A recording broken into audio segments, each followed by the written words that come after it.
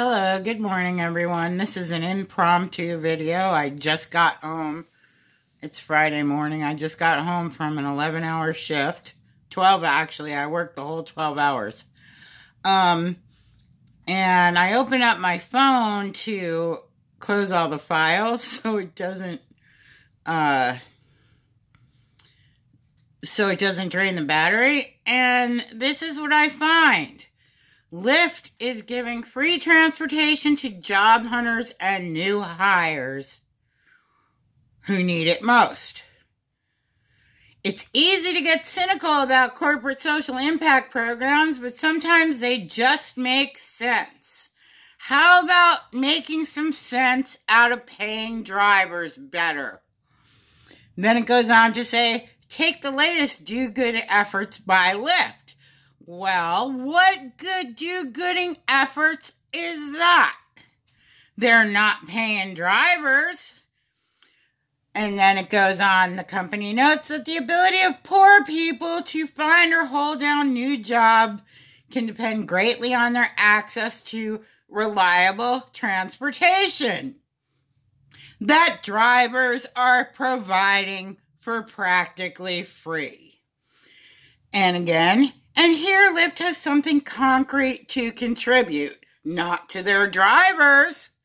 The ride-hailing company says it's working with service organizations such as Goodwill and United Way. Hey, us drivers need some goodwill from Lyft.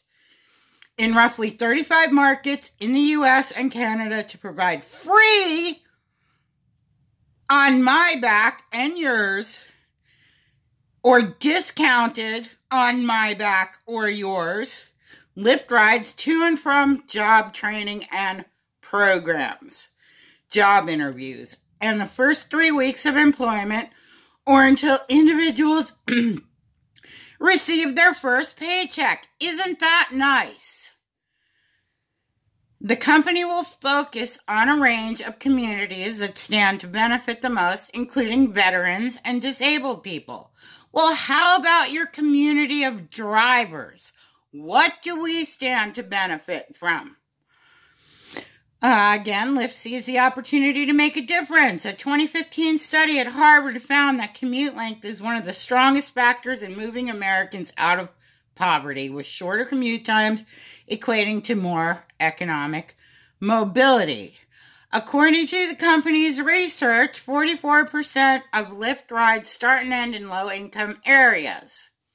Since its IPO earlier this year, Lyft appears to be doubling down on social impact strategies. This latest pledge is part of a broader commitment to cater to the left, providing more access to transportation, whether that's providing the recently homeless and newly employed with subsidized rides, again, on drivers' backs, to their jobs, or working with public agencies in Detroit and Washington, D.C. to provide affordable rides for late-night workers. In May, the company said it will commit $50 million. Now we know where our pay is going. A year to help improve cities via transportation and sustainability programs.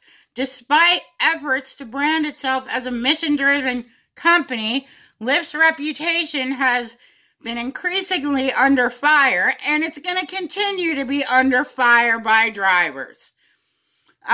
Critics say the company has fallen short in responding to allegations of sexual harassment by drivers, which is bullshit, because if these people didn't call the cops, then no crime was committed.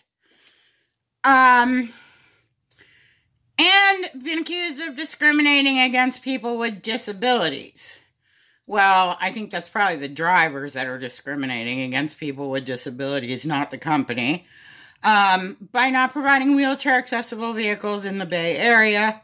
Meanwhile, new legislation in California will likely force many gig economy companies there to reclassify independent contractors as employees. The bill, known as AB 5, was largely seen as targeting Lyft and its ride-hailing rival, Uber. That might help explain why Lyft is doubling down on community-minded initiatives and efforts at winning public support. Why don't you pay your drivers if you want public support? It also may point to how the ride-hailing company is hoping to align with an ever more purpose-driven workforce. A purpose-driven workforce. They're giving free rides out to people, probably a lot of them on welfare, that will be going through the motions to do job search so that they can get their food stamps. Wow, this is really great. And maybe some people should start making noise and protesting about this. Lyft cannot afford to pay their drivers properly, but they can afford to give out free rides on our backs. Fuck Lyft.